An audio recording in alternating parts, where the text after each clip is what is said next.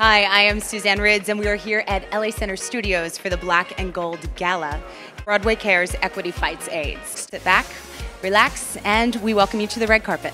And you were in the original cast of Wicked, is that correct? OC girl, OC, original company, don't get it twisted. But that's a thing, that's an important... I mean, I'm a platinum recording artist. I don't know if you know.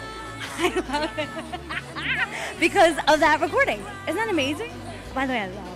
I know, we love Dot Jones. What some people may not know is that you are a stage actor as well. You have extensive stage experience.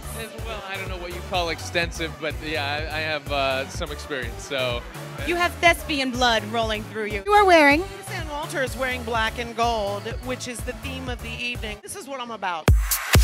I'm about being the best version of you, no matter what, and let the world know, don't hide anything. I have been the host of American Idol on the road. So I was basically their female version of Ryan Seacrest. We did had the Coca-Cola couch and did an interview and Q&As with the audience, and then we did our own live version of American Idol where the idols played the judges.